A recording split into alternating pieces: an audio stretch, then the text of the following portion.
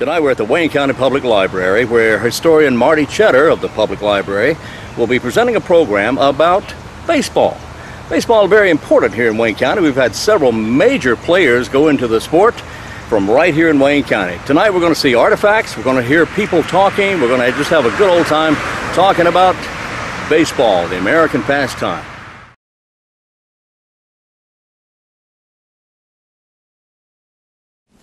And this is a jersey, away jersey that Jerry wore when he was with California Angels in the mid-'80s. And then also, this is his first major league hit. This is the ball he let us borrow, which is pretty cool. So definitely come in and take a look at it. Thank you, Marty, for organizing this and having this. It's a great pleasure to be here tonight. Is anyone here that played baseball with Jerry Narron?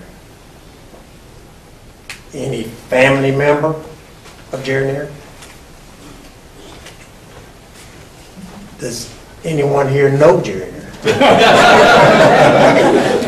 All right. So we do have that. Thank God. I'd like to tell you that it is a pleasure for me to be up here tonight. I would much more be happier if I was probably in the batter's box and it'd be the ninth inning, a man on third base, the game tied, and George Whitfield giving me the squeeze bunt signal, knowing that I had to bunt it in order for us to win the ball game, because I would be probably a little more relaxed. I am so proud to be able to be here and represent Jerry, who's obviously now he's managing, and they have a game tonight. I think started at 6:30.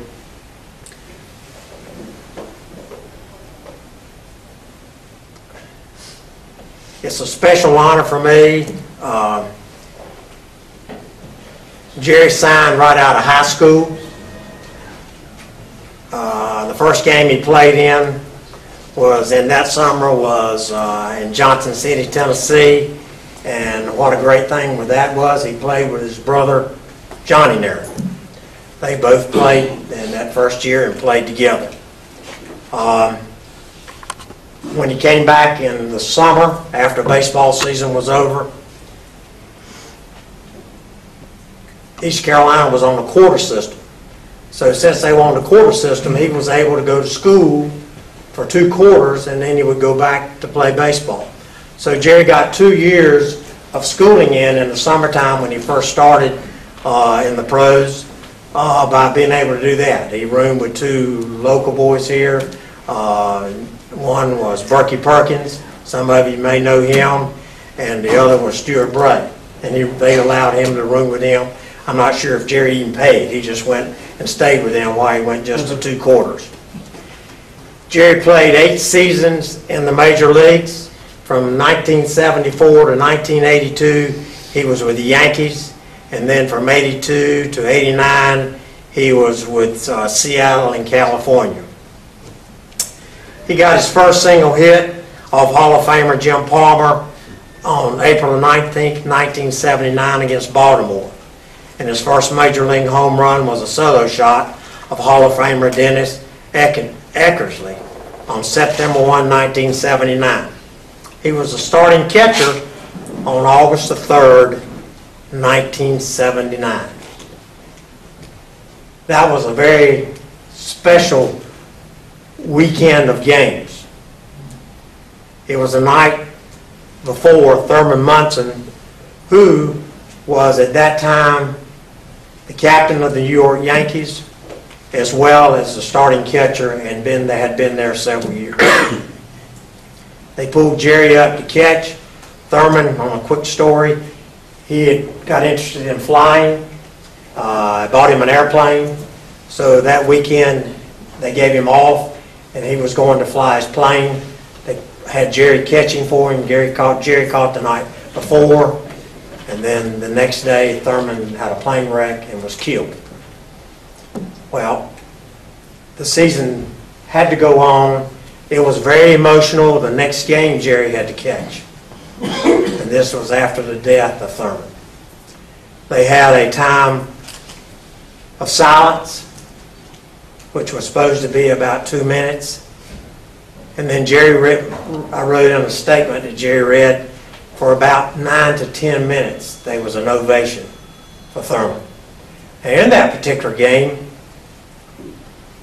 as they do now, they all lined up, one team on the first base side, one team on the third base side, and they have the Pledge of Allegiance to the flag.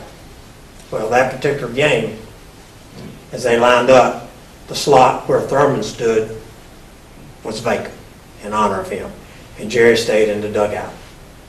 Well, Jerry went on to catch that game and caught, I think it was 69 more that year for the Yankees. Jerry was manager of the Baltimore Orioles farm system from '89 to '92. He was hired as coach for the Orioles by skipper Johnny Oates. After 2 seasons in Baltimore, he moved with Oates to Texas Rangers. Jerry was third base coach for the Rangers from '95 until he was named the interim coach for the team during the 2002 campaign. Narron served as bench coach for the Boston Red Sox during their 2003 run for the series and performed the same role for Cincinnati in 2004 and 2005. Jerry was named as the Red interim manager on June 20, 2005, and on September 29th of that year, his contract was extended to cover the 2006 season with a mutual option for 2007. The next year, after 35 years in baseball, Jerry came home. It was his first time home during baseball season. It was his son Connor's senior year at Jack Peacock. So Jerry also during that year was named to the front office as a consultant with the Texas Rangers, but they allowed him to come home and work with his son and their team. And I'm sure that was a special honor and a special feeling that Jerry had to be able to do that. It was his first time home. I think Jerry's family, they were 4 girls, and 1 boy. And Connor was the only son, and he was the baby. Narron was named to the Reds interim manager. I think I just told you. Pardon me for having to read. There's been about 40 years during this time I was in high school coaching, and right now, and I promise you, I cannot remember it all. I had the privilege of coaching Jerry for 3 years at Goldsboro High School. He was the only sophomore that ever played for me when I was coaching. He had an awful lot of ability. He didn't have a real strong arm as a sophomore, and when he first started that year, we had a point between home plate and second base, and instead of trying to throw it all the way to second to throw the guy out, we'd have him throw to that spot on the ground and let it bounce into second base. And that's how he started. That was a special year also for me as well as Jerry, because Johnny, who played first base for me, was Jerry's brother, and he was a senior that year. So Jerry and Johnny both got to play. I told you previously they got to play their first year in the pros together in the minor leagues, and then in high school they got to play the last year for Johnny and the first year for Jerry. When he put on his cap, cleats, and mitt, he was 110% athlete, baseball player. Jerry had a split personality, I guess you may say. Off the field, he was large in stature, as you can see his figure over there. He was very quiet, had a soft demeanor. On the field, he was a total different person. He was very aggressive, hard-nosed, and played to the last strike. He was a fierce competitor. I think he was a lot like his daddy in a way. His daddy was big in stature, but quiet in voice. But when he spoke, you listened. So Jerry inherited that from his family. Jerry grew up in Goldsboro with a family. His dad, John Narron, who was owners of a furniture store. Vivian Narron, his mother was a math teacher at Southern Wayne High School until retirement. Their family were strong members of Madison Avenue Baptist Church. I so happened at that time to be a member there. Jerry, as a young boy there, was very active in the church and also in Boy Scouts. He was also very respectful and polite. And as I said before, his family consisted of his mother, daddy, and family was 3 girls and 2 boys, Jerry and Johnny. His parents were very supportive of them. They were a true Christian family. As Jerry was growing up in Goldsboro, he played at the boys club. He played football, baseball, and basketball. And one of the boys I mentioned earlier, who's a man now, Stuart Gray, played with him on the Goldsboro Kiwanis boys club team. He said everybody was always happy if they got on base and Jerry came to bat, because they knew Jerry would knock them in, because that's the kind of player he was. In high school, Jerry was a dedicated Christian athlete, starting in football as well as baseball. At that time, I was assistant football coach to Gerald Wisenot, and then during baseball we switched roles, and he was my assistant. I had a little problem during football because Jerry was the kind of kid, because his love for baseball, that every weekend he would come to me and say, "Coach, can I have the key to the pitching machine so I can go hit baseball?" Well, that presented a problem to me, number one, because I knew how head coaches were, and I was involved in football, and Jerry was a starter on the football team. And if Jerry had gone out during football hitting baseball and he got hurt, then it would have been very tough for me. Fortunately, Jerry could handle many things at the same time, especially when one of them was baseball. So obviously I let him go out.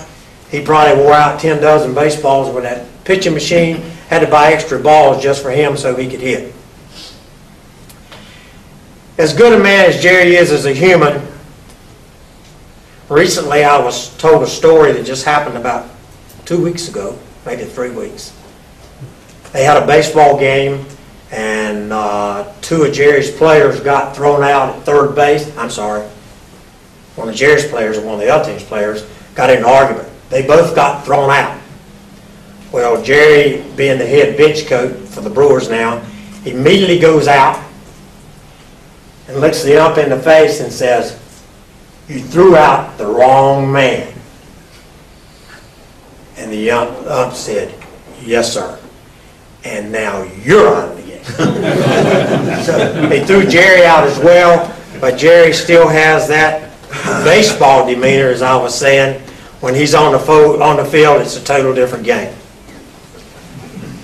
Baseball has not just been a game for Jerry, it has been a long life dream and a year-round job. I believe the season consists of 162 regular season games.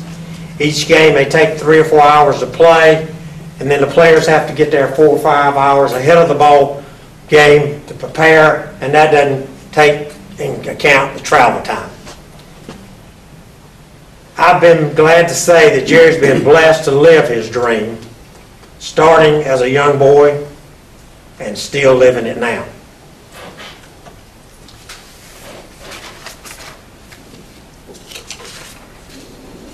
I'm not going to go through all of Jerry's statistics because you can read those and you can read them on the board.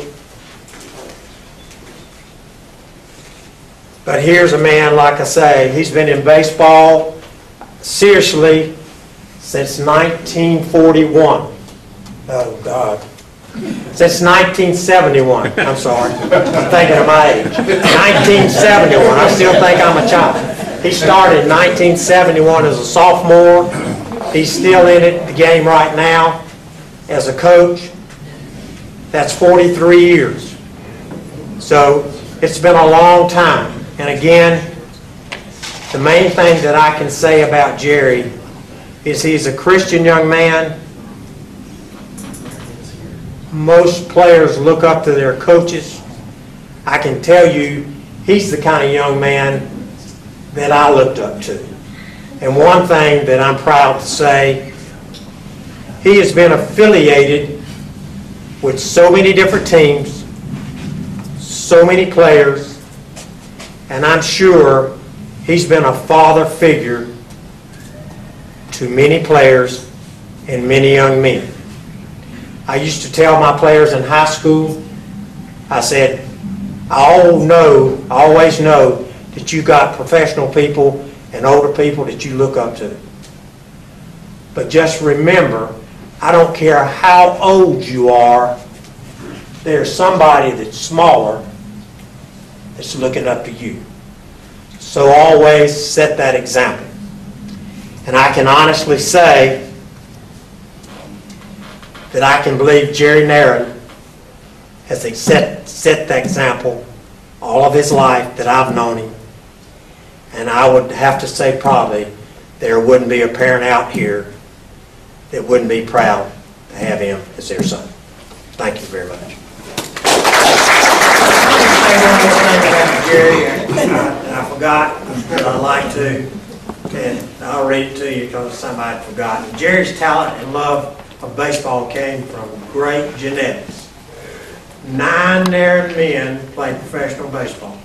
There were 3 uncles, Jerry's dad, John, his brother, Johnny, his cousin, Rooster Narron, and his son, Sam, and Jerry's son,